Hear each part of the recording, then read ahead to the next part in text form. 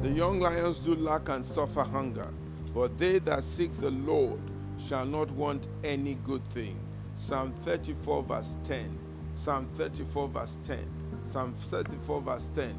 You shall not want any good thing. In the name of Jesus Christ, anything described as good and wonderful for your life, you shall not want. The Bible says it is not good that man should be alone. Those of you believing God for marriage, for a good spouse, God will give it to you. It is not good that man should be poor and lack. Those of you believing God for a breakthrough, receive it now in the name of Jesus Christ. It is not good that man should be without home or shelter.